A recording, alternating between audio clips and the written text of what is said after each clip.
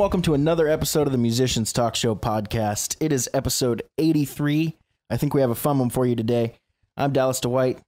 And I'm Matt Tolley. And we have our good friend, Matt Cullen. Say hey, Matt Cullen. Hey, guys. How you doing today? Doing good, doing good. Better Thanks you're so here. much for being on the show. We've already missed a good story before we turn the mics on. We already had a good one. I had to interrupt and say, let's start recording. Yeah. Matt had a really good Pantera story. We were just talking about Vinnie Paul, and then we got into Pantera shows. And you saw so many early. of those bands early on, didn't you? Well, first of all, guys, is swearing allowed on this podcast? Of course. I am from New Jersey. It's encouraged. And I'm not. Allowed and encouraged. Okay, thanks. I just wanted to get that off the table. Yeah, we should have covered that before. Yeah, we were just talking about that. Obviously, I'm old, and that's the first thing. So I got to see a lot of the classic heavy metal bands that came through New York and New Jersey.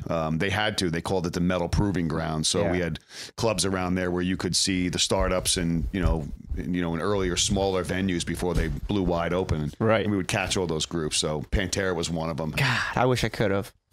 And we didn't even know, like I said, we didn't even know. They were the opening band. You guys just walked in some. We ran out of beer in the parking lot or whatever, and so we had to go in and see the opening act, which wasn't always our practice. And we walked straight into and stood in front of Pantera on their opening Cowboys from Hell tour. Yeah, Diamond Phil. It was Vinny and Rex, man. That must have been killer. I wish I could have seen that. Yeah, it was that's crazy. Yeah, it made an impression on us. I have all their albums to this day. And my ringtone on my phone is Walk. Yeah, it is. Isn't it? I remember that now. Nice. Hell yeah. I was gonna ask you like in those days you saw so many bands that came to be really, really big, right? Yeah. Did you know it when you would see a band? Were you like, okay, these guys are going to be superstars, or were they already like big enough to where it was pretty obvious, or was it like, did you ever see like an underground band? No one was there, nobody gave a shit, and you could tell like these guys are going to be good. Or was it all like 1,500 people, like they were already clearly on the way? Out on their tours, most of it was that Gotcha. that they had been out there. Maybe it was us who just didn't know that they were big yet. We stayed with a lot of the mainstays. We got to see Judas Priest touring with Iron Maiden. We got to see Sabbath. We got to see Dio in the clubs. We got to see Megadeth and Metallica coming up very early, and Motorhead was still running around. And they always carried some really good bands with them. Nice. Ozzy blew up, and of course, right. So he just got so big, a stadium tour. I saw a couple of those too. Yeah, nice. And then we stuck to the classics. There were some old bands out there, the Jay Giles, the Southside Johnnies, Nice. just a whole bunch of the classic rock bands, the Coop and everything. We liked Purple.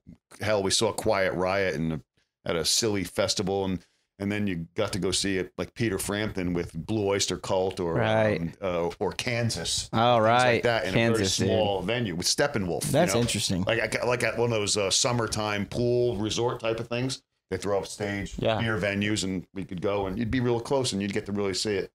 Dude, I'm glad you said Kansas. Kansas is an underrated band, I feel like, Kansas man. They are a serious musician. They played in like Lancaster, like 2017, 16, 18. I'd love to see them if they like a tiny little amphitheater. Oh, I'd love in to the go middle see of them. nowhere. You see them come around again or something. I don't know who it is. It can't be all the original Might have been members. Kansas. But anyways, like I think that band is so like musicianship off the charts, man. It's I crazy. think they were maybe technically classified as prog. Even, They think right? they are prog rock. Yeah. That's crazy. Anyways, you want to get into a weekend review a little bit? I know we got some let's stuff talk about it. Let's start with you, Matt. For clarity, I'm going to be calling Matt Cullen, and our intrepid host Matt. Yes. Well, just to keep it congruent, I guess. We've always called me Matt. We need to change it up. So here's the thing. This weekend, all I've done is prep for next weekend's show. We had an awesome practice This past last weekend, you mean? That's what you did? Well, yeah, yesterday, technically. Like just rehearsals and stuff? Yeah, rehearsal and also just prepping for the show, getting, which is funny, prepping for the show. But getting shirts and stuff, trying to cross all the I's, cross all the I's, dot my T's. You know how it goes. Logistics. Yeah, totally. Yeah. So doing that kind of stuff. Well, running around the show real quick for everybody. Oh, yeah. So Amos is October 4th.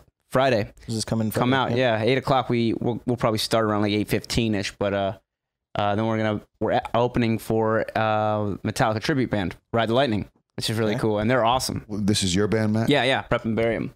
Prep and Barium? Yep. At Amos, you're opening up? Yep, we're opening up for Amos's first time we've ever played there, which is awesome, and we get to open up for a Metallica tribute, which I've always thought was a killer idea because they fill the bill. First of all, people come out for a Metallica tribute. People come out for a tribute, period, because you have the drawing power of a big Metallica, name. right? I mean, like that's what you have. So when I promote the show on Facebook and Instagram and stuff, I use Metallica's, like anybody who likes Metallica, like show them this ad. That's an easy one. Easy one, right? Yeah, so I mean that's a big exactly. big group of so people. And then they've been really cool. And I just feel like it's good exposure. We're really excited about it.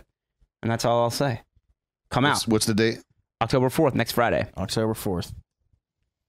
Cool. So rehearsals went well? Yeah, excellent.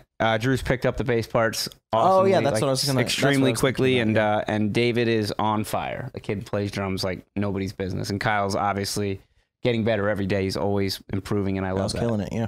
So it's going to be a great show. I always forget you guys are 4-piece. I keep thinking like, who's the fifth guy again? I can't remember his name. That'd be me. It's like, because he's not there. Yeah, I play guitar and sing, so I don't feel as bad. Try and pull double duty on that one. Yeah, so you guys have the Metallica lineup. Yeah, it's gonna be fun, right? I guess more like the Darkness. It's yeah, exactly. As you do the leads. It's more like the Darkness, right? I would say that's It's I'm fun, always though. trying to compare like lineups to I know like, famous I do that lineups. too. I do that too because it's like, what does it take to be a good band? It's not like necessary to be like 5-piece, 4-piece. Some 3 pieces are awesome, like Rush. Like crazy. Combinations of people. Liquid Tension Experiment, I think, is only a 4-piece, and they are incredible. Maybe they might be a 3-piece. No singer, though. Yeah, no singer. That's what I thought. That makes it easier, I guess. Keys, drums, guitar, and bass. So it's 3. Well, some of the bands go through their periods and they change. They start as a 3-piece. Look at Government Mule with Warren Haynes. Right. And then you get another member or something, and it changes the way the whole thing. Right. Or lose a member. Let's throw Keys in for these 2 albums, and then you kind of you evolve. That's the story of Dream Theater, actually. Jordan Bruce, who we had on the show, he wasn't in Dream Theater for the first 2 albums. Yeah, but they had a keyboard player. They had a keyboard player? It was Derek Sherinian. Oh, okay, sorry. Derek Sherinian, who plays with Black Country Communion. And so many other people.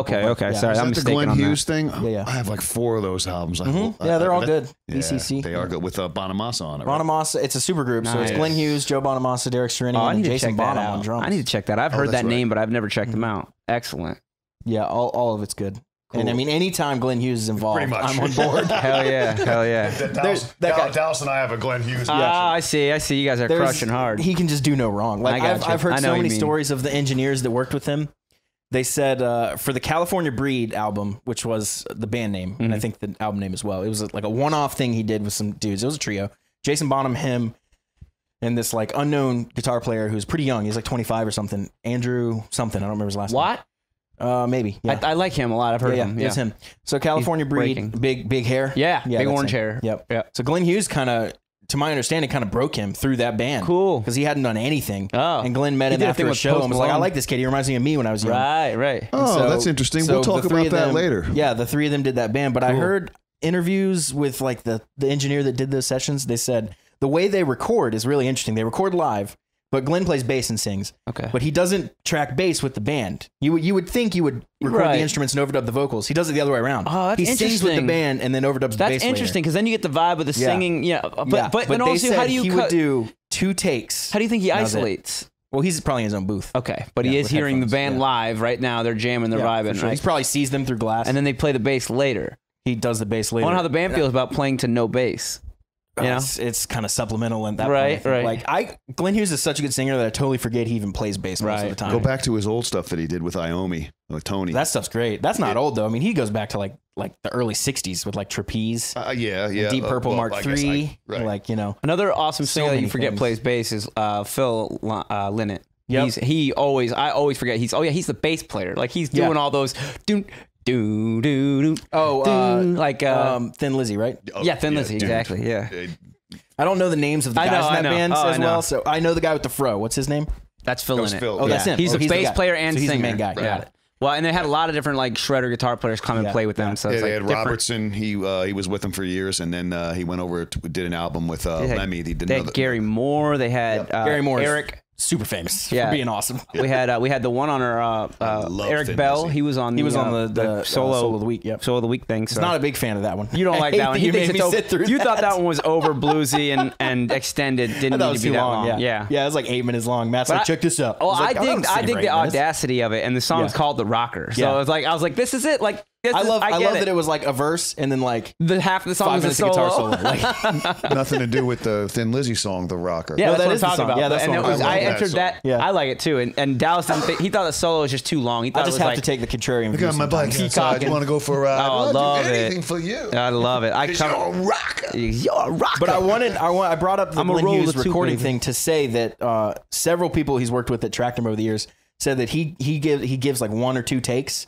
yeah. and then they're usually like, "We're good, we got the whole song, it's done, it's perfect." We know how like, that goes. We've talked. But we it's talked not about, even like let's punch the verse. He sings start to finish Right. the entire song twice, and they have Right. everything they need. Right, but they cut in and out. Maybe take the best verse one. They might do a from little the bit of two. You know, comping, I yeah. bet there's some of that. But For we sure. talked about it before. Like your best takes come from your first and second takes. Like That's so crazy. Dude. Afterwards, That's unheard of. Yeah. Like, Afterwards, you're better off waiting a day and then coming out again. If you couldn't get the take that you feel like you got. Don't sit there and just hammer it over and over and over Yeah. again. You're better off waiting till the next day, come back. Maybe it's just not your day. You know what I mean? It could Yeah, be that. that's You're like, true. listen, I've sang this shit before. I know I can do this. Yeah. This isn't cutting it. Instead Dallas, of burying, you've sent me away. It works. We're going to try Well, that no, song it's- tomorrow. You sent me away from the Sometimes, studio. yeah, sometimes. you can get overworked. You can definitely be like burnt out on trying new things, and then you'll just get in your own head about it. Like, and then your voice wears out. It's obviously. also really bad if you hurt your voice too, because Right. then now you have to take like 2 weeks off. Exactly. You know? Exactly. So it's Instead of better just off to a just couple cut your days. losses. You know, fold basically. It's like a fucking poker game. Yeah, fold exactly. Fold. Like Come back tomorrow. that. Okay, so that was your weekend review with Yes. some tangents. I love the tangents. Cullen, what was your weekend like? Oh, same old week. I traveled somewhere. I worked. You guys came play a home. show, right? Yeah. Yeah, no, we did the job, came back, and we did have a gig yesterday for a friend of ours turned 50. Awesome. And he had 4 bands there. It's Tommy's birthday today, right?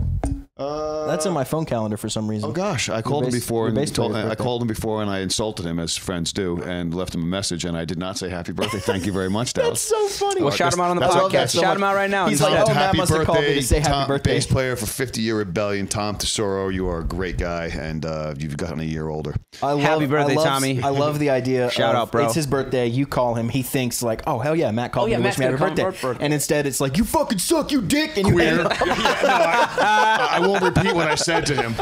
That's so because, funny. You know, it's It's like, well, I guess that wasn't my birthday call. it's not if I necessary. told you what I said to him, it wouldn't be his. Nah, okay. There you go. that's right. Some Well, things are better we private. got in the lineup. There were 4 bands there yesterday at the Red Fez Shrine Club down on Lake Wiley, and a friend rented out the pavilion, so it was outside during the day. It was pretty, and Rockaholics opened up. They're local. They've been playing around, and then we did Like covers kind of stuff. or yeah, is this all cover original band. bands? Yep, they opened up classic rock, and then we played after them. Did pretty good. Were you doing all your original stuff or No, cover we stuff? did a couple originals, and then we did some old Robin Trower. We did some ZZ Oh, Top. cool, Paul had cool. to Some of your slide cover out. stuff. Hell yeah. We did Just Got Paid and Beer Drinkers. I Hell love Raisers. Just Got You guys Paid. love that song. Just got paid, man. I'm not a fan. I feel like that's an underrated song because I've liked is. ZZ Top for a long time. I but like only the found first out riff, about that song like But later. That's about it. It's tough. The stops and some of the stuff. Boom, The chop boom, and the chop boom, guitar. boom, that he's boom, playing. Here's what bugs me about Bow, ZZ bow, Top. bow. When they're soloing, they stay on the same chord for way too long, dude. It'll be like G, G, G, G, G, G. You're like, here comes C, G, G. Stay on G, G, G, G, G. It's like, dude, like 16 bars of G. Beer Drinkers. They're And then it's like heavily, over it. Beer Drinkers is that. You know something about them too. They're heavily Jimi Hendrix influence. Like you hear it in their soloing and you hear it in their songwriting. Yeah, for sure. I saw some interview. Who knows what it was or where. Jimi it was. Hendrix would tell you that he was heavily influenced also by those Exactly, guys. of course, Okay. of course, and they were from the same area, so they all saw each other all the time. And I saw some interview with them, and they were like, "Oh, every time we saw him, we just soaked up as much as we could. We felt like it was a free guitar lesson. We were just like soaking it in," which I thought was so cool because they really admired him. You know, That's awesome. And then after that, the guy who turned 50, he had a band in college, so his friends came in, and they, you know, we all practiced at Paul's on Friday nights. So it was Right. kind of a shit show, just pulling it all together. And they pulled together a short set and they were fun. And it was great. They had a great time. The whole vibe was everybody's going to make mistakes, whatever. Sure. And we just had a a great good vibe. Good people came, and then the closing band, which I thought was Lipstick on a Pig. Local guys. knows those guys. Right. And well, I think they're called Reckless. They had a female lead singer. She was unbelievable. And, Oh, nice. yeah, the drummer was a monster. Bass player. I think the bass player and the lead singer, Janet and Mickey, they're a married couple. And then the guitar player is great. Anyway, they came somewhere out of the Lipstick and out of a Pig lineup. And I think they call themselves Reckless. cool. So it was fun. And we drank some beer. Yeah, Matt, you just sing for 50 Year Rebellion, just for the audience. On our original stuff, yeah. I did get to pick up a guitar yesterday. Cool. Me and Paul blew down You Got Another Thing Coming by... cool. Oh, sure. Paul, so like what that was the song. lineup that played yesterday? Me, Paul, Eric, and Tommy and Brian. So Dave was up good in New York lineup. State. I like and Jeff wasn't with us yesterday, but it was a good lineup. That's a good I got lineup. to play some guitar. I got a new guitar, and I don't ever get to play it. Oh, what is it? It's a PRS. Tremonti. Cool. Oh, that's right. You got series. that, yeah. Yeah, so I got to play that, and then we had the birthday boy came up and tried to sing Rob Halford. He did fine. It was fun. Cool. Yeah. That's not simple. Got another thing coming. And I got to play guitar. And That's a good yeah, song. and be cool Yeah, totally. like totally. you guys. Oh, stop. Cool. Dallas, your weekend review, buddy. Yeah, the yawns are starting again. Oh, no. I never yawn, and then whenever we start recording, I yawn like 18 times. I know. Perhaps Something about I'm the boring. microphone that induces it's all yawning. Cullen's fault. Yeah, we had a good weekend. We had one show. It was a private show. It was the first private event we've played, so we didn't really know what to awesome. expect.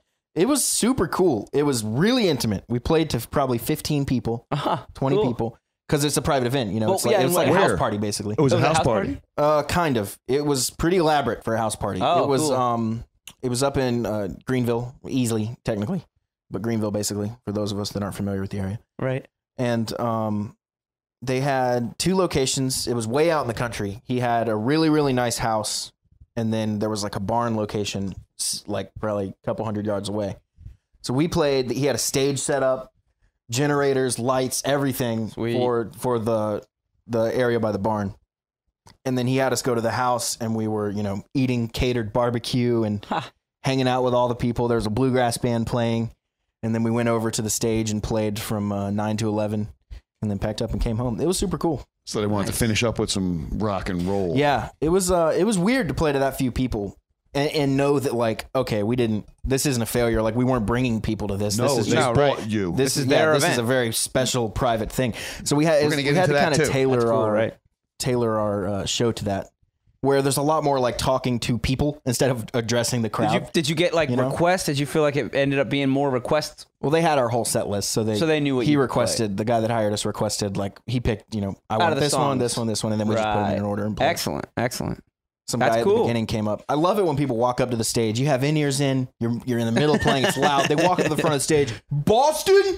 You're just like, what, dude? Like, get the fuck out of here. All Like, of a sudden, I'm seeing myself an old drunk at a cocktail party. Right. It's like, Boston! we're willing to pay for your young talent. Yeah, yes, I'm thinking to to be myself. clear, the guy that said Boston was not the guy that hired us. Right, The not guy that one hired us paying. was the Right. sweetest guy. He was so cool. Yeah, And But everyone to there hire- was so but to hire accommodating. You guys, they aren't.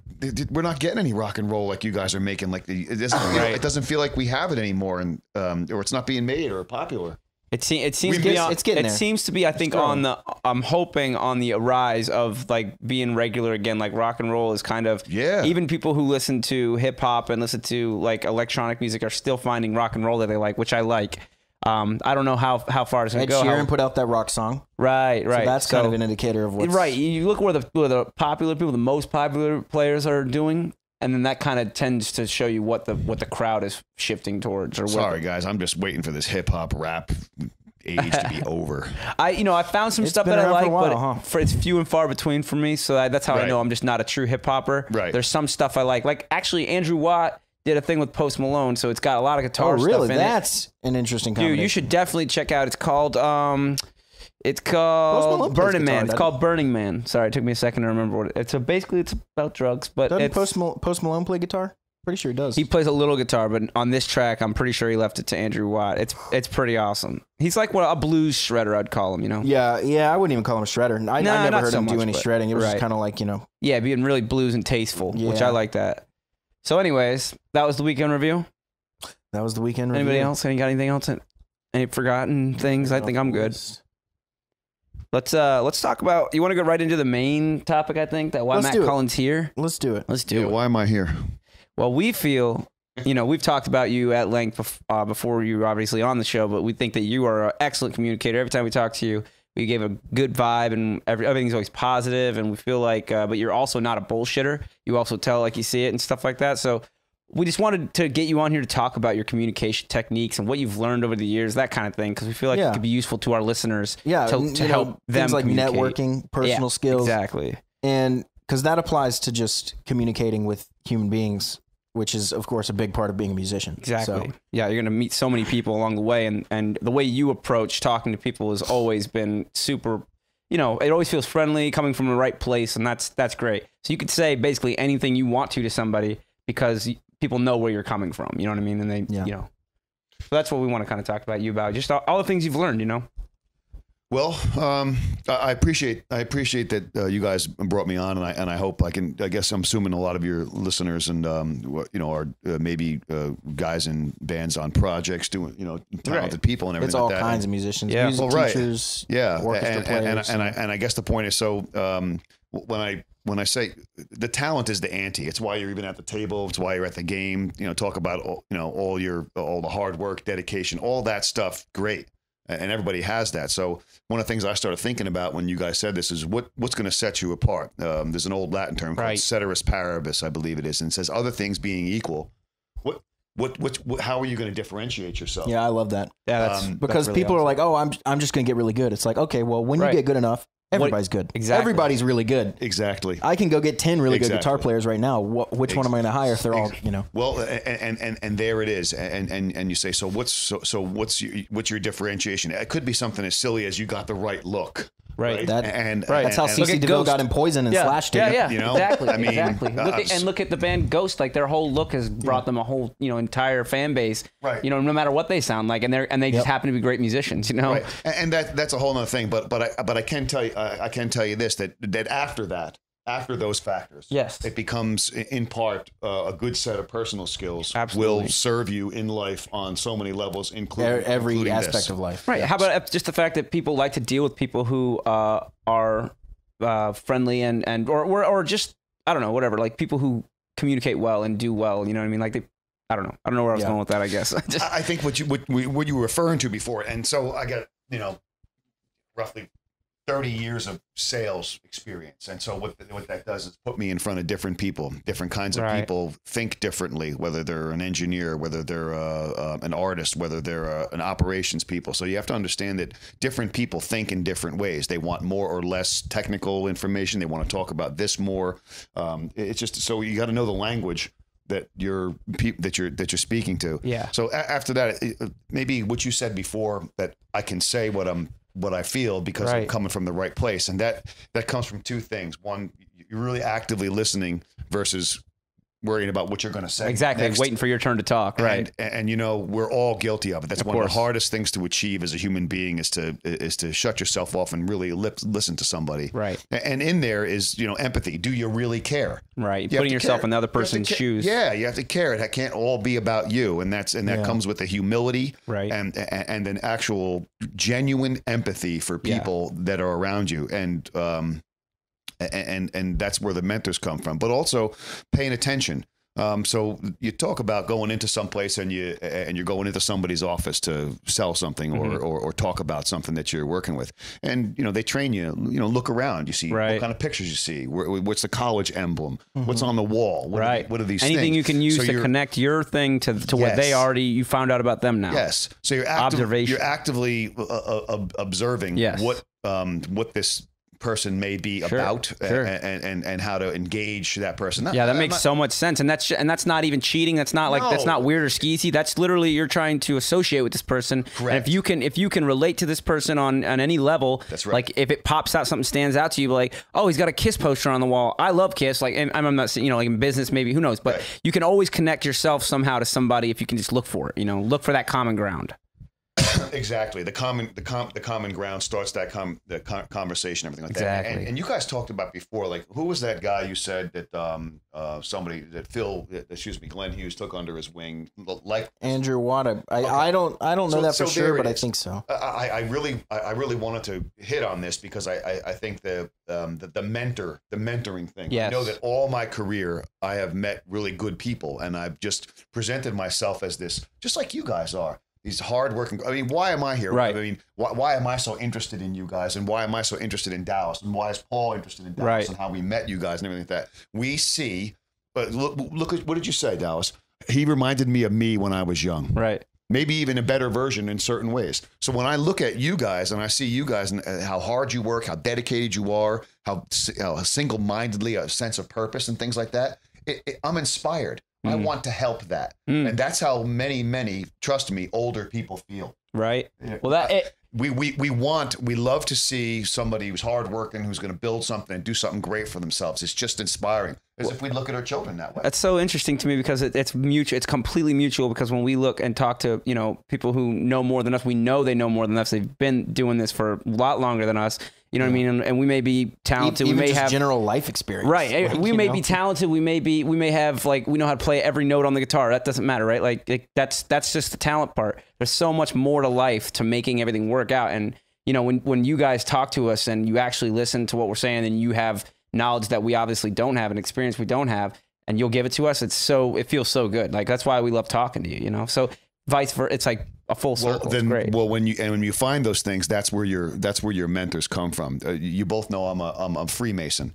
And right. Freemasonry to me was a couple different things. One was I wanted the brotherhood. I thought it was a great thing. I'm a kind of a universalist on religion, and I wanted to study a lot of the esoterica that is contained in that body. Okay. And the third thing was charity, give back. I was lucky a lot of ways in life, in a lot of ways, so I wanted to give back. But one of the biggest things I saw was men that were older than me, and they looked like they were more selfless. They looked like that they were wise, and they looked at like they were really, really trying to do the right thing and be the kind of people that I wanted to be. And so I said, why wouldn't? And they're standing there, and so are your mentors, and so are these people in the business saying, take it from me. Right. Take it from me. I've collected it all my life. Right. Give me something to do with it. You are a great vessel, and that's where your mentors are going to come from, and the people will push you forward. If you differentiate yourself in this way, then they pick you. And I think that is the personal skills. That is the way you present yourself: real, genuine, humble, hardworking, got great talent. And then the fact of the matter is you're a product. Right. You're just like anything else. There are plenty of great products out there that are delivered to you by either bad actors or just not a nice company or difficult and things like that. Right. That can be in a way. Right. That's so well said. The mentor passing it down to the student, you know what I mean? We'll say the younger version that's trying to figure out what their thing is going to be, right? Because we don't even know. When you're young, you don't know exactly what you're going to be, but you're working on it. And then when people help you and they mentor you along the way, they're passing on what they've learned. They've taken their whole life to build on, right? Like whatever they've gotten to, right? Then they pass that knowledge on to you. You could take it and better whatever it be. Like, because obviously mentor doesn't just go for music. It goes for any walk of life. Like, you can, if you're a shoemaker, you know what I mean? Like somebody can teach you how to make a shoe. Now the world continues to know how to make shoes the right way, and what that guy's learned his whole life. You know what I mean? What wouldn't Bruce McKagan do for you guys if he could? Right. If he was in the spot, right? It gives him absolute pleasure because he has such a great respect for you. I think that that's really, really key. Yeah. When you're developing yourself, you're looking for that help from others, and it's just going to serve. And the other part of it is very simple things. Dallas, you've always said, how is it you remember everybody's name?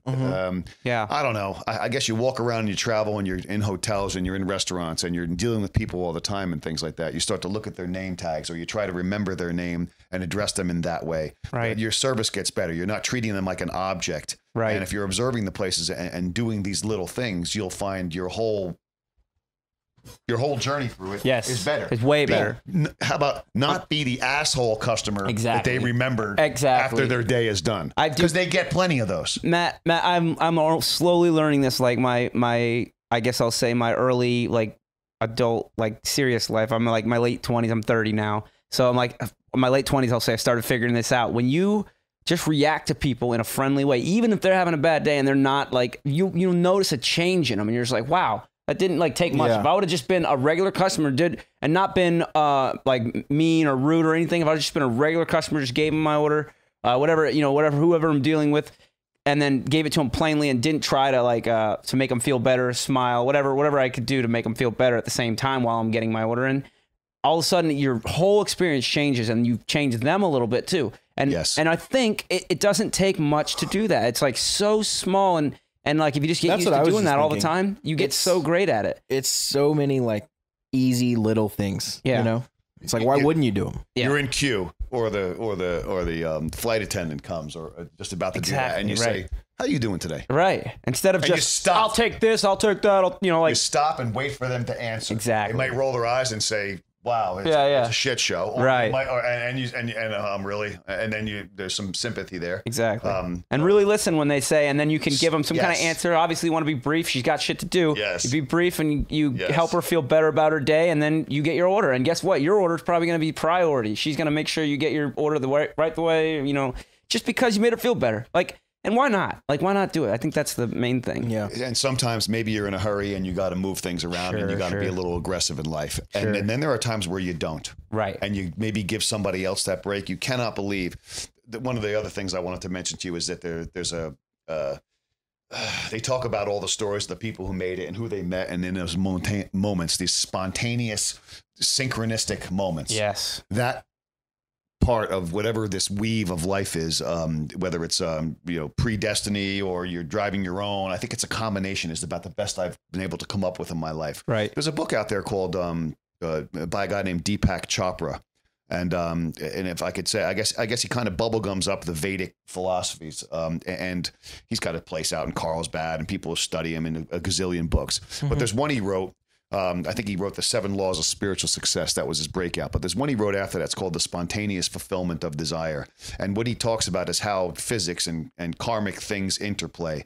And you find that if you treat the world and people in a certain way, and then forget that you're doing it for the quid pro quo payback, right, you cannot be surprised. You will be so surprised how lucky you feel, and everything around you seems to line up better. I'm just telling you. You hold the door. You say, okay, these people are elderly, and you don't pass them by. You just take a second. You do something decent, and you start to do that in your life in all the areas of that you are. And it's not hard. It's not hard. It's hard to. Well, it is hard because we're all jammed. We're all trying to get someplace. We're all trying. I think it can be hard, but I think you. Right. If you just look around, it's part of being aware. It's part of observing. Awareness. Yes, and see what's happening around you, and you're not just in your phone all the time or whatever your distraction may be. Right, in your own little sphere. If you just give yourself literally just pay attention to what's happening around you, you'll be surprised at how willing people are to talk to you, to help you.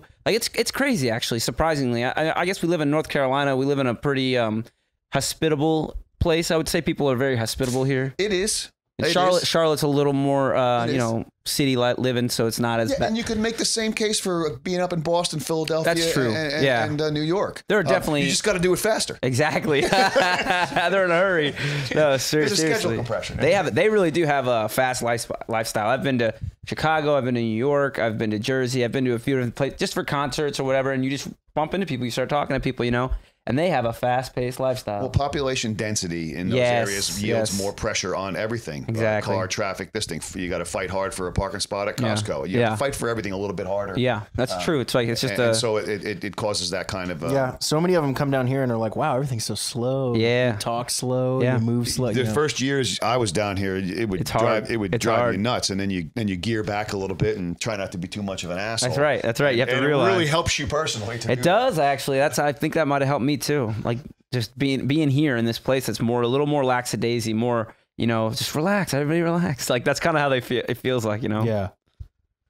Anyways. I guess when I mentioned that book, just the last thing so I can close that on you. Okay. And it really tries hard to connect that karmic energy that you're carrying and how you treat people. Yeah. And it really, really does come back. But it also tells you something very key about.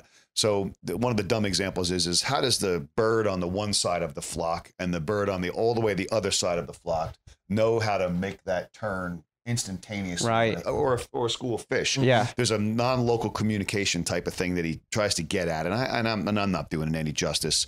But I'm sure it's really heady the and point hard. The point of the matter is there's a lot of synchronicity in life. Right.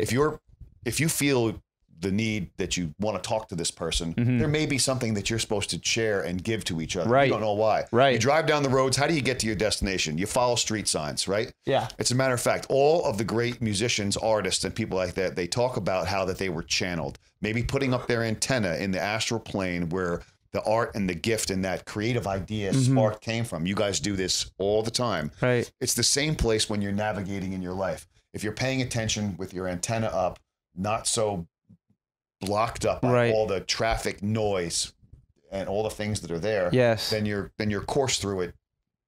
It's a hard thing to do. This really makes a lot of sense to me, man. Like it's crazy. It's crazy hearing you say this because I've never. I don't know if I like run in the right circles to talk to know people to talk to about this stuff with. But I've always felt like this weird things happen. Like if you've ever thought about, here's an easy way to like kind of just break into this thinking, I guess. If you've ever thought about trace it back to how you met somebody. And then you like maybe you've known them for your whole life now. Like you and me, Matt. Exactly, Dallas. I was gonna say this actually. It's like when you realize when you put all the events together that got you to actually meeting this person, and then you have like this long-term relationship. Obviously not a, obviously everything's not a sexual relationship, but a relationship. Oh, ours is. Yeah, of course. Me and Dallas is a sexual. I'm leaving. But anyways, I'm out of here. But others may not be. But anyways, my whole point in saying this is if you trace it back, you realize like, wow, that was always going to happen. I think, you know, and then when I said that one thing, that triggered this whole spiral of events. Or when I did this one thing, for me, it was emailing Dallas and Ashton at the time and getting in touch with them. And then we met at a show. We hit it off. We all had Steel Panther, and very then similar within the past thinking. Probably 3 months from now, like really recently. Right. We found out that we were both at so many of the same shows just over the years, and it could have happened at any of those instances. He calls this author, and other people have studied it too, but they call it synchro destiny. I think it is, and so when what he says is that everything is you're basically trying to bring into fruition, true life, bring to fruition some sort of what is supposed to happen. You have something in your mind. Okay, so you start to think about it. Right. So then it's like casting a bunch of stones into a pond. It's like a rippling database query. So that the universe starts to bring this information to you, and you run into a guy. Hey, I got this guitar for sale that you were looking for. Oh my god! So, and it happens so odd. It doesn't happen instantaneously. No. But there's a delay in it. But when you start to put your attention and energy on a subject, I don't care if you want to grow a garden, right, or if you want to build a concept album, things are going to start flying at you because you've put your conscious energy into that, and it comes back. And it is a program, and it works. I've said this so much. If you dwell on something, it's not, and I say dwelling, but like a lot of time that's it's got negative connotations. But what I mean by dwelling is if you have something on your mind and you really feel compelled, like to do this, like it's for some reason, like this is on your mind all the time, and that I don't know if you get to choose it. I'm not sure. You find it, and then it finds you, whatever. Then it becomes. It's not an obsession. I wouldn't say, because obsession's like to a point where it like hurts you.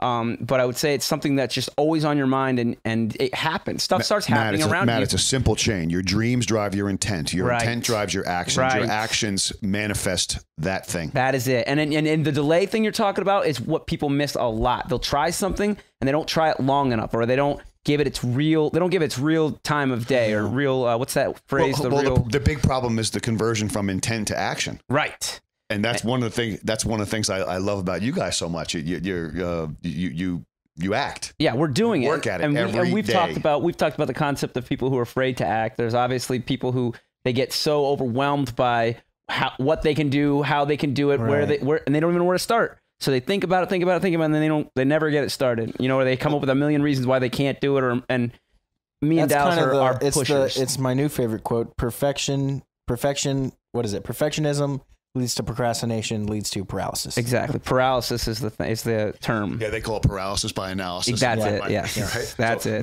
When is good enough better than perfect? Exactly. Right? And that's the chain of events. That's why I've always been really, really confident and pretty sure that you guys are gonna make it. I don't know exactly what it is yet. But by our term of making it, we've talked about this before. Making it for us is making a living doing what we want to do. So if that is, trust me, that is making it. If that's making it, you know what I mean, then I feel like we're gonna make it too, because I'm determined to put my best foot forward in doing this. I set my life up to literally only do this. I mean, I have obviously I'm skilled. I'm a fabricator. I have ways to make money, obviously, but this is what I want to do with my life, and making it to me would be changing over to make all my money from music, if that's the way that's the way I could do it. Jesus, you really need to read this book, I think, because one of the things he says there is that where a personal skill set that you happen to have meets a personal desire or happiness in doing that thing. Right. And the third component this is odd. The third component is does it serve your fellow mankind? Is it a gift to It has to pay you. It has to somehow. No, does it serve others? Right, but that's where the rubber meets the road. It serves That's others the perfect, in a way that they'll back you up on it. They'll reaffirm you, be like, yeah, we like this, and we'll support you to make sure that you can do this. And that's literally just the act of buying somebody's music.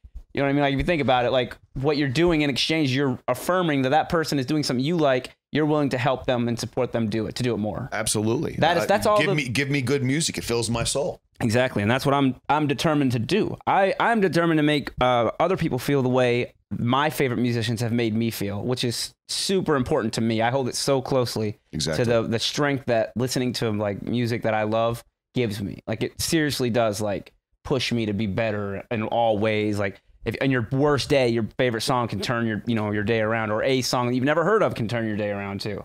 You know what I mean? I love that. You know, I want to be able to do that for other people.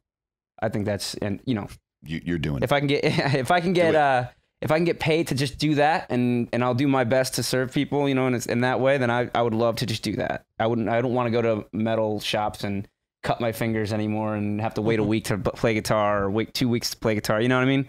It just seems like they're clashing. Everybody's searching for that thing. Right. They do what they love and to be compensated for it.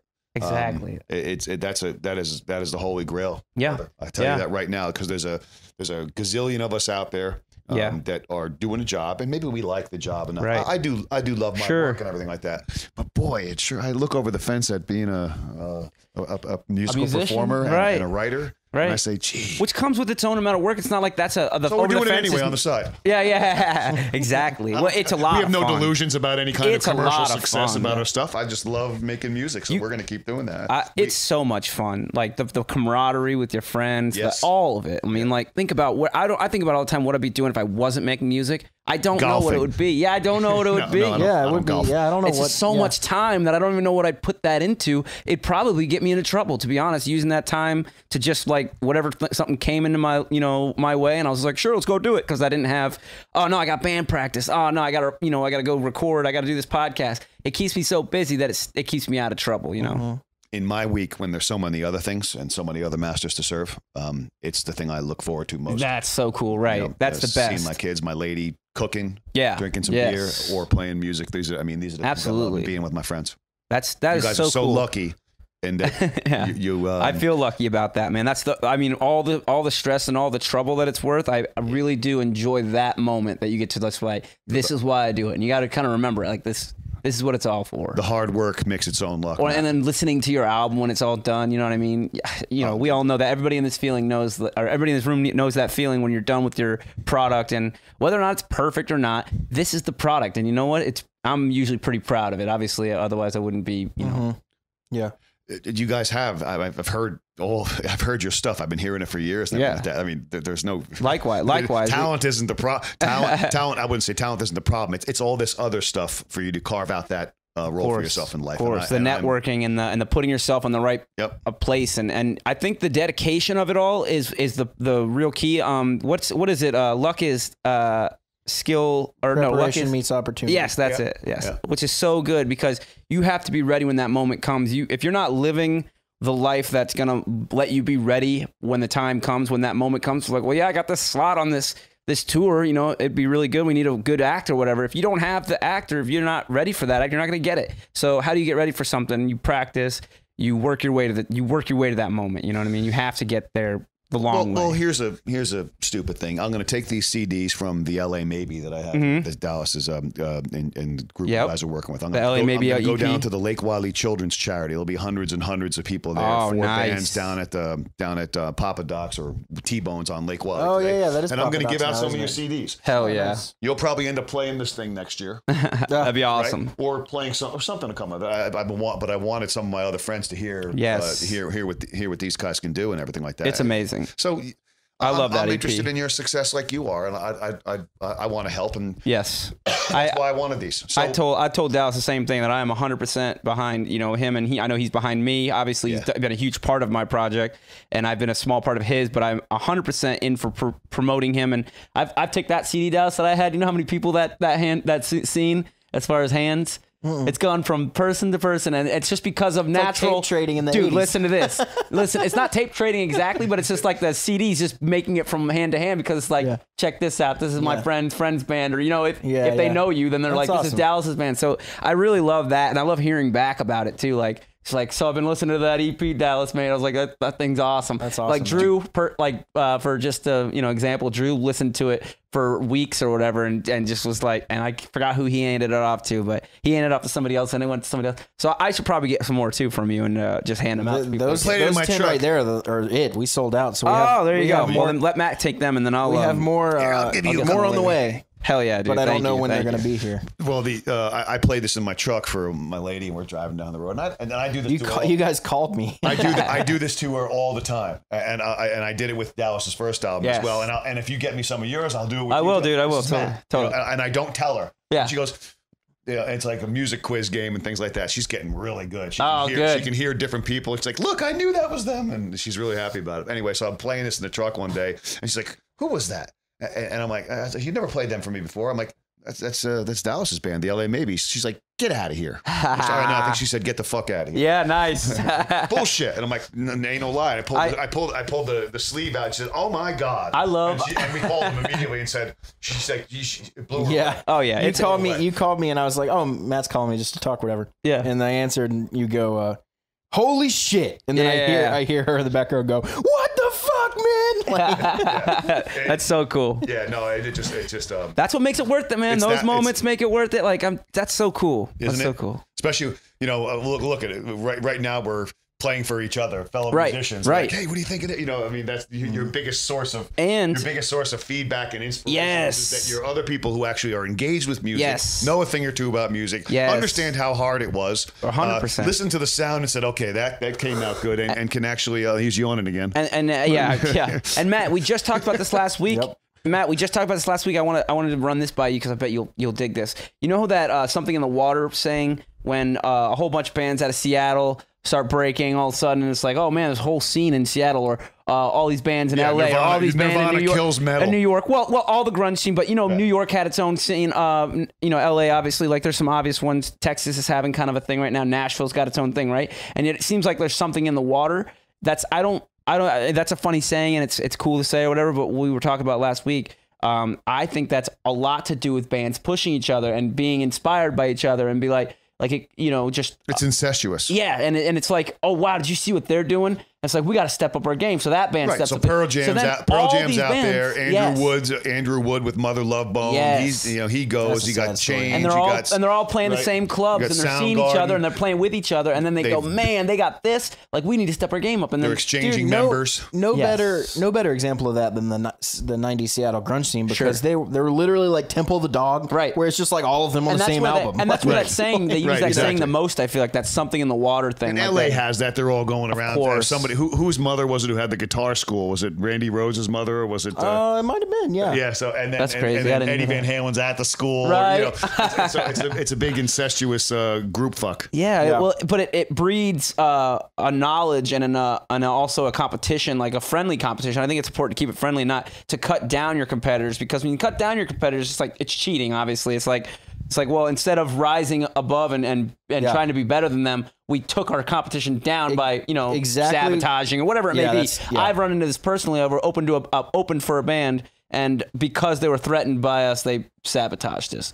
And and that's not confirmed completely. I don't have any You should be but it feels, flattered, honestly. I kind of was at the time. I took it as flattery. I didn't get into a fight with them or anything. I didn't argue with them. They asked me to be their bassist afterwards. They were having a problem with their bassist. He showed up, no bass, no pick, had nothing. He showed up to their gig or whatever. And I was like, wow, their bassist really got his shit together, And I was we're the opener, and I'm looking at their shit, And then so they sabotaged us, cut the power in the middle of our set in the beginning.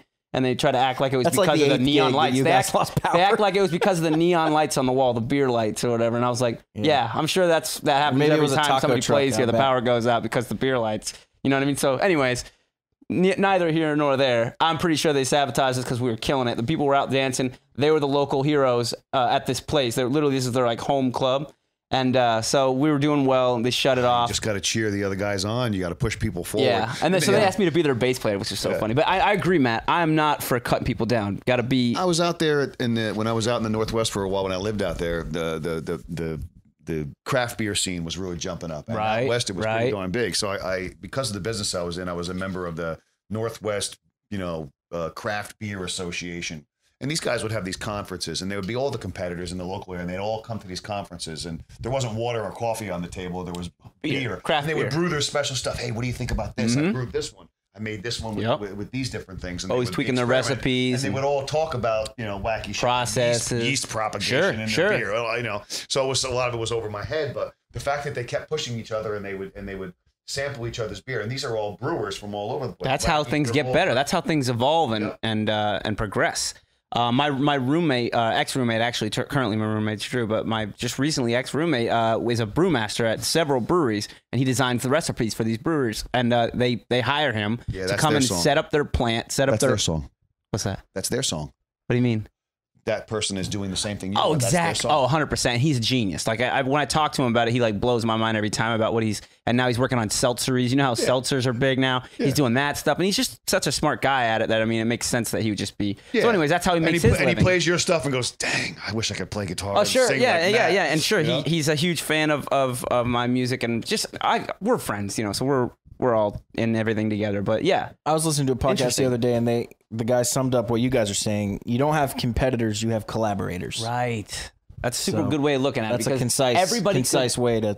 Everybody could be a part of what you're doing in some way. If you like what they're doing, you could figure out a way to incorporate them, and like then that now other you've made a podcast. friend. You know what I'm talking about? Right. Like I've been trying to get him on our show. Yeah. Yeah. And I think it was a mistake of him to come out like that in the beginning and establish it like it was some kind of competition, cutthroat competition even. And, I think we'd probably be okay with being collaborative. This other rock-related podcast in Charlotte sent us a press release that basically said, is Charlotte big enough for 2 rock podcasts? We're like, yeah, it's a podcast, dude. It's available to the entire world. Right. It's not about Charlotte at all. People could listen to both. People can listen to one or the other, whichever one. You'd probably have to listen to 20 episodes to even figure out we were in Charlotte. Right.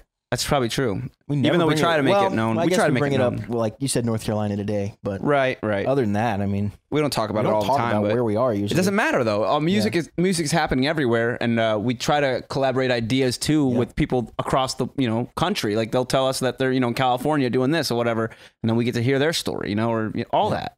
Yep. That's why it's so important. I think that to do a podcast is to open the communication. Every story that we have of some kind of crazy night or some incident that happened or whatever could be something to help the next person, Yeah. You want to shift gears into this topic? Hell yeah. So Steel Panther released a new album. Yep. What are your thoughts on it, Matt? Well, I can't speak on it completely because I haven't listened to the whole thing. I've only heard the album's called Heavy Metal Rules. I've heard the singles on the record. The latest one being God's a Pussy. No, fuck every. It was God's a Pussy. What is that pedal you have? That's the Pussy Melter. Pussy Melter. Yes. You know what's messed genius. up? As hilarious and crazy as it is, it's actually a phenomenal pedal. Yeah, right. It's like a really good Dallas product. put a demo of it on Instagram, actually. It's really good. It's so good. Whoa, it's got a tall order. It's so good. Dude, it's amazing. And I love how it came about, the marketing of it. You know how it happened, right? The whole scheme. Okay, so check it real quick. Steel Panther fascinates me. Right here, real quick. Really here's the marketing genius behind that, Matt. They have a pedal company that TC Electronics was down to make this pedal for them. So that's what's like, was in regular Steel Panther style, we'll call it the Pussy Melter. It's gonna make the girls go crazy, right? Pussy Melter.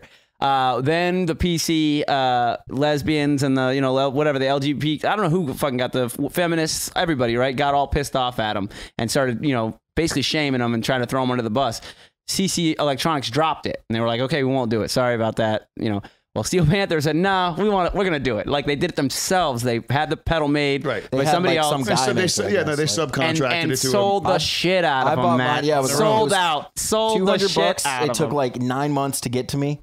But it was amazing. And Dallas bought one. I got it. I wanted to buy the delay too, but I was a little short on funds at the time. But because I know it would be a great pedal, but I bought it. What do they call the delay pedal? I forget. What is it called? I can't remember. It might have been Poontang Boomerang. That's it. That was it. The Boomerang, right? And that's the song they did. So they did it with Cheap Trick or the Rick Nielsen. Rick Nielsen, really? He's on that? Yeah. I think it's Poontang Boomerang. Is that the one he's on? Sorry, I might be getting confused. I hope I'm not wrong. They have so many guest stars, but none of them are listed. Like right. Like I know they don't really put them on featuring this like, yeah, person, it doesn't right? say, because it would get long too. They have a lot of like they have Corey one on, like, Taylor's on the first Corey record, Taylor, M Shadows, all these people are on the Chad first. Kroger's on on the second record. It Won't Suck Itself. Yeah, it won't suck itself, dude. God, they're Dane so Cook funny. Does the intro? You know that Dane voice? Cook does the intro. I know it's all That's detuned amazing. and stuff, but it's still you can tell it's Dane Cook because the way he talks and the things he says. You can't, like that's Dane Cook. You don't know it's him until you know it's him. Until you know it's him, and then you're like, oh, I can't unhear it. Yeah. Yeah, that's him. Yeah, that's so good. But the new Steel Panther album. Tell me what you think, because I've not listened yet. Okay, it's not my favorite at all. Okay, and the one before it wasn't my favorite. Right. I just think they've been.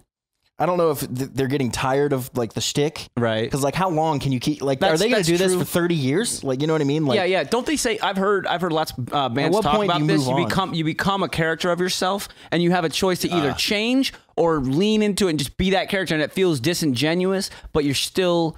That's where they're at. You know what I mean? I wonder if that's what they're going through. Maybe that was Josh Homme who said that. Oh yeah, Josh Homme or from Queens? I'm a huge Queens. Yeah, I think it was him who said that you become a character of yourself, so you have to evolve, change, and Metallica said it in the '80s when they did those when they did Load and Reload. Right, cut their hair and all that. Well, can't we grow up, please? Right. Can't we do something different now? Right. We did Metallica. We did it for you. We did the thrash metal thing for you. Now we want to evolve and do something else. And that's it's nothing wrong with that. in a unique space though, because they are a character already. Right. So this is not who these dudes actually are. This is all a act. Of course, yeah. And like, how do you've created the act? The act is successful. Does the act then evolve? Right. I would think you just do it until you realize we're done, and then you stop. Right. Here's the thing too, and I know a lot of people got to be getting close to that. You know what? Well, like whether or not they're done, whatever they can always. I think they'll always sell records no matter what. People always check it out and listen to it and have a laugh, even if it's not like the first and second records, which I think are all. Like, I just think it's genius. I don't know what it is Records about those 1, 2, and 3 were flawless. What 3, 2 is? Yeah, every single that's what song. I was going to ask you. I don't know them. I don't know their work that well. I know they're tremendous musicians, and their shtick is funny and all that kind of stuff. And they kind of they just take it to the next level. They have I respect it. I appreciate it. But I'm not a huge student. Right. If I need to get the real taste of what the real Steel Panther is, just start at the first album and just listen through. Yeah, I would say start at the first album and listen in order, and you'll see. Right. You'll see maybe that is album number 5, not counting the Lexi's Garage, right? 5 or 6, I think. This is 6 if you count Lexi's Garage. Okay, then yeah. Okay. But that was just a live album, right? So I think this is 5. But so what else I was saying, I guess, is that I remember I saw the interview with Michael Starr, and somebody said, like if you guys wrote a serious song, like just without all the grossness and the the obscenities of it and all that, and you just wrote like a rock song or whatever, you guys would probably be like even more famous. Like people would just like take you seriously and stuff. And Michael Starr goes, "What are you talking about?" He goes, "Let's think about the '80s. Like, what were they all doing? They were all doing these innuendo jokes, or whatever. We're kind of just being more like open about it, and we're having part fun. of Steel Panther than I feel like so few people realize.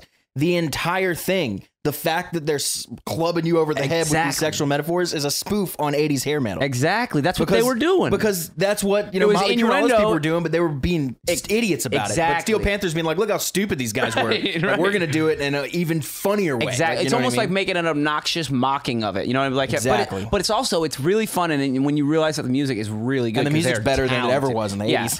Exactly, and they're so talented. Satchel was a guitar player. For a lot of different projects and stuff like that, never really made it big until Steel Panther kind of broke. But he's worked with Paul Gilbert. He was at MI. Yeah. So he's a guitar like genius, really. And like, there's videos of him back in the guitar work on this new album is phenomenal. Yeah, there's some videos back on YouTube of Satchel when he was young, like really young, and like you can tell he's just a shredding boss. And it's awesome to watch. You're just like, wow, like it's crappy quality because it's probably with a handheld, like one of those big flips or something. Yeah, exactly. But dude, he just shredded whatever you wanted to do, whoever you wanted to. He's like, you want to do that? Yes, it's really good. So that's where you realize, like, man, that kid he was just always an amazing guitar player. Never hit the band that was gonna do it until Steel Panther. I think he was. Who would have thought? Like, he's the chief songwriter and everything for Steel Panther. Yes. So who would have thought he had all those clever lyrics and rhymes and thoughts. There's another band that he does. I think it's like the Yardbirds or Thornbirds, I think is what it's called, and he's the singer guitar player for that band. So that's all his writing too, and I think Styx is in that band as well. Was this before or is this now? Now, I think it's a side project. It's a side project, so it's periodic, right? But it's really good, and you're like, wow. And the lyrics are very similar to Steel Panther style, not as I wouldn't say they're as ballsy because are they trying to be funny or is it like legit? It's funny. It's funny. But it's alternative rock. It's not. Okay. Oh, it's not metal. It's not. It's but he's the guitar player singer for it. It's really awesome. I think you should check it out. It's the Thornbirds. I'm gonna add that. Yeah, you'll love that, dude. If you had any more, and that's where you realize Tool album. That's when you realize though that Satchel's a big part of Steel Panther's lyrics too, and the writing of it all. You know, you're like, oh yeah, he's a songwriter. He gets it. You know, Probably leads you right into your next topic. You're adding another album now. Yeah, right. You're piling something. We were new. just talking about before the show that Dallas has got a list of albums that he's meaning to listen to. Like basically, he buys them or saves them, I guess, on Apple Music, and puts them in the queue basically to listen to. Here's some stuff I got to check out. This album says 2004. Okay, so it's been a while. I remember. I mean, I found out about that like shortly after I found about it. Familiar, all the same. Internet Explorer. If there's ones with stars on them, I think those are either the singles or like Internet the ones that Explorer, are most popular. Teenage Tramp. Internet Explorer is funny. Yeah. Okay, so this is the right. This is definitely the right one. Gotcha. That's what I wanted to know. Yeah, I could tell by the album cover. Sorry, I didn't know what you were trying to figure out. Yeah, but I had shifting topics like Cullen just said. I was driving around the other day and I was thinking like, oh man, I haven't even gotten to the Tool album yet. Right. I since have. Right. I've listened to it a bunch, but I realized how far down I had to scroll to get to it in my recently added, and it's like 2 weeks old. Like there's probably probably more like 30 albums in between. Yeah, there's been a bunch of cool stuff coming out lately. Is it all new stuff? Or it's stuff not all. Like I've added all of Iron Maiden's discography. Yeah, right. Rhyme of the Ancient Mariner I saw you had on there. That's an amazing record, dude. I mean, I've like know Iron Maiden's catalog top to bottom. Yeah. But I just realized it was not in my Apple Music. So I was like, I want to hear the Wicker Man from Rock in Rio 2004 album. Yeah. So I was like, added all those, Cool. I saw them open up with Power Slave. The Power Slave album. They opened up for Priest doing Screaming for Vengeance at the Meadowlands. And it's hard to believe Iron Maiden opened for anyone ever. I did. I know. And I tell you, that was an amazing show. Those two albums are phenomenal. Obviously. And, I like Peace of Mind on it. We were there, and this was the Meadowlands jersey. We had tailgating, just like as if it was a Giant game. We were tailgating. After the show, everyone was just so batshit. Me and Big Don went to a lot of places, and this guy's a monster. So we never really worried about having any trouble or things like that. And we were out in the parking lot after the show, and they're lighting cars on fires, and it was like a riot. And we looked at each other and said, we should get the fuck out of here. And that's not something we would normally say to each other. Right. Not really worried usually. We was joining the fun. Like, this doesn't scare me. We've seen this mayhem before. Yeah. This one we said, this is enough. Let's get out of here. Yeah, this is enough to say, let's go. Absolutely. Riots are scary things. It just was escalating. It had that. Oh yeah. Had that energy. Oh yeah. It's only a matter of time before something big happens, something real unexpected happens. That stuff's crazy. Yeah, for sure.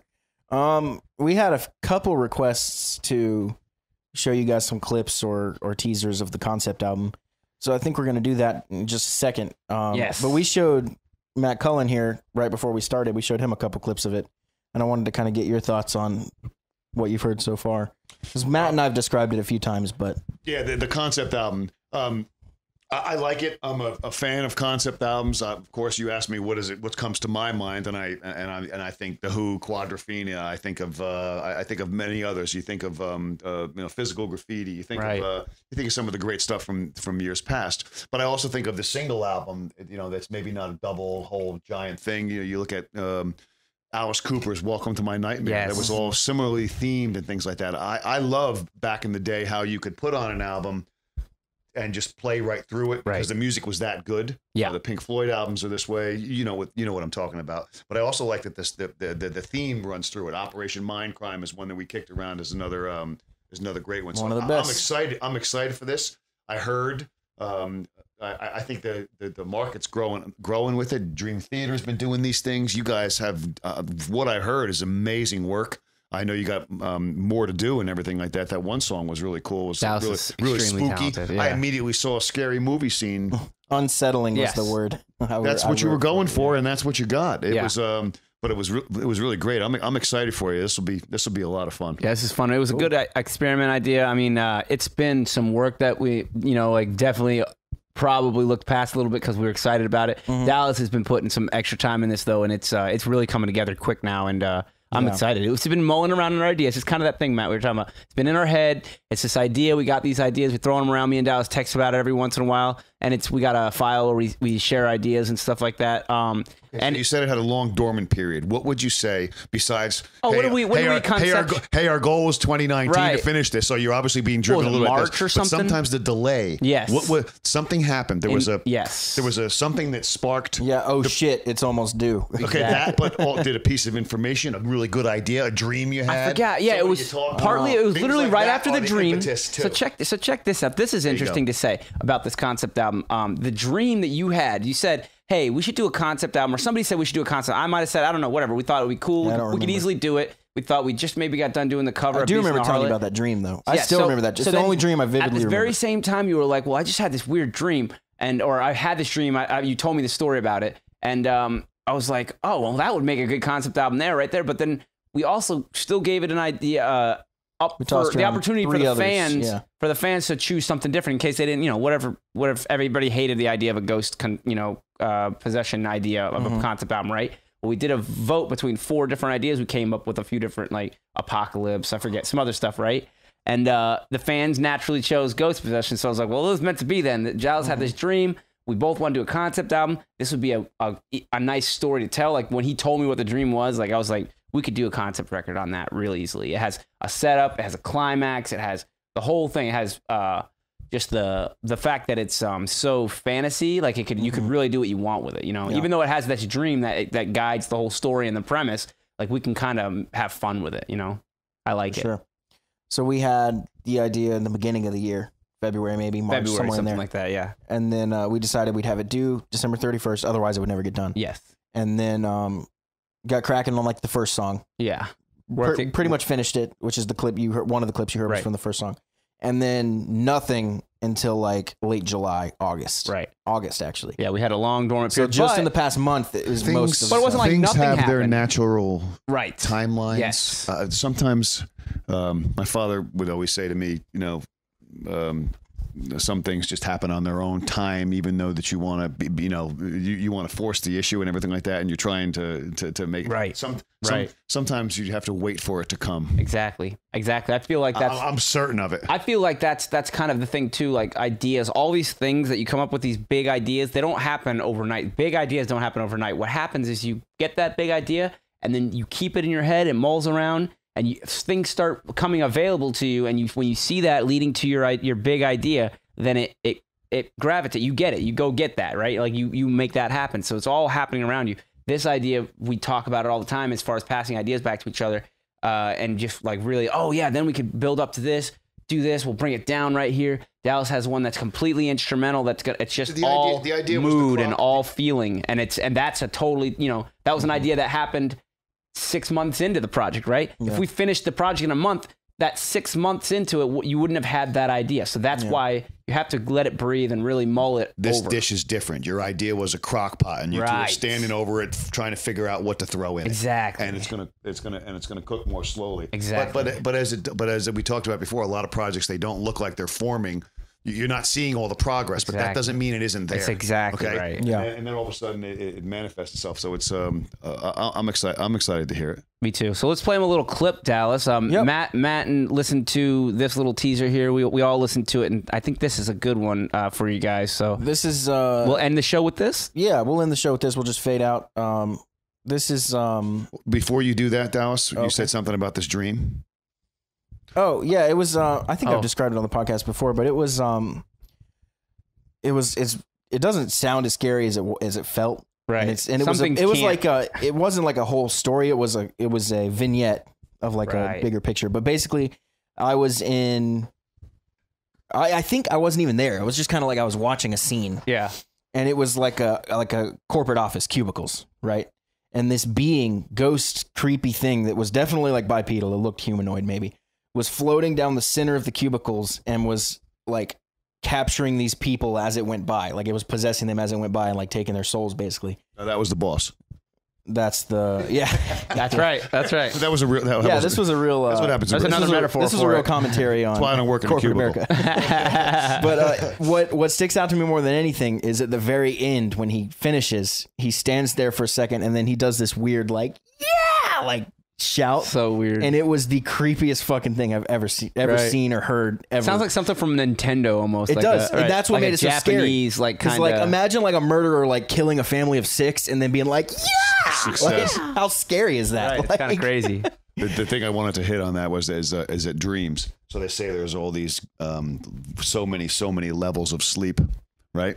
And over the years, I've read a bunch of books on dreams and dream interpretation, and things like that. So you look at your fears and your desires and all sorts of things that are represented by. If you look at objects or people in your dreams, you will find that they represent things that maybe you're scared of, things that you're excited by. Right. And they represent all sorts of different stuff. Because it's all in your head. It's where dreams come from. So it's coming. You're in this level of sleep. They call it the astral plane. It's timeless, and there's a lot of creative energy there. That's where your antenna is supposed to go. Right. So if you want to put your dreams to work for you, they say, try to recognize when you're in your dream, and there are times when you might say, "Oh, I'm dreaming." Right. Okay, so this lucid is fun. dreaming. Yes. I've tried to like the people say they have dreams that they're flying, right? All right. So I have actually in my life had moments, not often, but where you're in a dream and you're flying, and you say, "Hey, I'm in a dream. I'm flying. I want to fly somewhere," and you direct it, and you tell it. Now you get to go to a place that you've never been. Correct. Through a dream. Correct. Dude, my friend was just telling me about this. So crazy. I haven't seen my friend in forever, and he was just telling me he had to stop doing that because he was doing it so much that he would go to sleep, and even if he just closed his eyes for a little bit, he got like really good at getting into that astral plane. Practice. It does, and he got good at it. He figured out how to do it. It was a pinching technique. He'd say that was the one that got him. Like when he would start pinching himself all the time, he'd pinch himself while he's awake. Knowing he was awake, he just pinch himself though and get used to doing it on a timer almost, right? This was his technique to getting in. I wasn't even talking to the mic. Sorry about that. But so he got used to doing that, and then would figure out when he pinched himself just regularly on cue, pinch himself all the time. Mm-hmm. Oh, I'm not awake right now. I didn't feel that. Like I don't feel that. So then he knew he was in a dream, and then after doing that for a while, he got really good at it, and he said he had to stop doing it because he would just close his eyes. If he was a little tired, close his eyes, he would be all of a sudden in a fucking dream, and he said it got scary. He started like losing grip on what was like actually happening and what he was dreaming. Like memories. Think about if you're remembering all these dreams. It's like you have twice as many memories as a normal person. Think about it. Because now you're remembering time when you're asleep too. You got all these memories of a time you did this, memory of a time you did that. Yeah, it's like that time we were at the beach, Matt. You're like, I've never been to the beach. What are you talking about, dude? We never went to the beach. So it gets a little, slippery. Right. So, but the idea is that you put it to work for you. Yes, I like the idea. So they say one of the things that you would do is that before you go to bed, if there's a problem that you're grinding on, like how am I going to solve this problem? How am I going to get past this thing? I need to do this. Or something that you're desiring. I need to know more about that. I don't know shit about that thing. And how do I? I feel that all the time. You contemplatively and specifically, meditatively, talk to yourself just before you go to sleep, and you almost put yourself into that gear. Yes. And a lot of times the engine in your dream will take over. Will follow it down that course. And because you're looking for the answer. I had that idea so young, Matt. I had this idea so young. I literally wanted to do something really bad. And I thought, well, what if I just started thinking about that really hard right before I go to sleep? And I'll dream about it. And it happened. And then I was like, oh, but I don't practice it all the time. To be honest, I don't have a lot of dreams anymore. I might smoke too much of that marijuana. I'm not sure. My dreaming from the drinking is cut down. Yes. Yep. Same thing. The idea is that if we're fantasizing about something, whatever that thing is, it'll take over in your dream. Your head is still churning. Your brain is still always thinking about that, which I think is important. I really think that if you want something in life, you have to think about it. And you have to be like proactive about it. So proactive. Like if you're not doing anything to get there, you're never going to get there. Yeah. Like and sometimes it feels like you're stagnant. It feels like you're not going anywhere. But if you just keep pushing, you'll go there. So let's play a recurring dream. It's so like anxiety based, but and I realized it's like a popular dream with a bunch of different people. Okay. But it's where it's the same thing every time. I'm in college. It's the end of the semester, and I have the final exam, and I realized I haven't gone to class once. Ah, wow. It's just like, oh shit. Like, yeah. Or like the semester ends and you're like, oh wait, I had this class I forgot I had and never even went to it. That is your anxiety of not being prepared, bro. That is, I've had that feeling right there. No. Well, that's a piece of it. That feeling when you have something to do and you're not ready to do it is the scariest feeling in the whole world. That's a piece of the whole thing. But the central theme of it, I wouldn't call it an archetype because we use archetypes in so many different ways. It's fear of failure. Fear of failure. You're right. Or just being in that moment of failure. The moment of that moment that you're in, that you're supposed to be there, everybody's there, you're like, this is what you've agreed to do. like a song, like a show you've prepared none for the songs, and you go to that show, and now you have to here it is, moment of truth. Like whether or not you know the songs or not, this show's happening. It has to do with expectations, your own of yourself, in particular, others around you. But think about though the no preparation factor of that you wouldn't have practice at all, so you were completely in the deep end of the pool and you don't know how to swim. You don't have a fucking floating device. You're going down fast, like you don't know how to swim. In fact, you might even have lead shoes on. That feeling though of absolute helplessness, and it's because of you. It's your fault. Like you didn't prep enough, or you didn't. So we'll throw that in there. So now you're in that deep end of the pool. Yeah. This is your dream, and you feel like you're sinking, and you don't know how to swim, and you have lead shoes. Right. What do the lead shoes represent? Maybe just the quickness of how fast things happen. I don't know. What do they represent? Shoes would represent things that are dragging you down. They could be external to you. They could be your bandmate. They could be a partner. Reasons you got to this point. Reasons could be a bad habit. Right. Man, it's crazy. So look into your dreams, center on the objects, and assign values to them in your life. In that one, if you're not maybe that good at interpreting your dreams, because it probably takes practice, I'm sure. Like I've for one don't have very good practice in this, but I see the value in it for sure. But if you just take away the basic of that, the fact that you don't prepare, the day is going to come when you're going to have to face that when you don't prepare. Like that's the obvious thing. You know what I mean? The very basics of that. But then, like you said, there's so many other things you can study. If you really think about that dream, it's like, what does that represent? What do the lead shoes represent? What does all of it? It's so, just pay attention. Put your antenna up. I think that should be the message of the day. Well, the problem Keep your antenna up. You'll put that dream into your programming before you go to bed, right? And then you'll get the dream and you're like, well, that didn't give it to me. Right. Are you sure? Right. You got to pay attention. Are you sure? Dig deeper. That's right. Absolutely. Let's leave it with that. Keep your antenna up, ladies and gentlemen. Yeah. That's awesome. Any closing thoughts? Now let's play them the track here, or a clip of the track. Yes. So this is, you're going to hear part of, I believe, the ending of track number 2, which at this moment in time is titled Awakening Part 1. Yep. So here we go. And we will see you guys next week. Matt Cullen, thanks so much for being on the show. Had fun, guys. Thank you, Matt. all. That was awesome. See you guys later. See ya.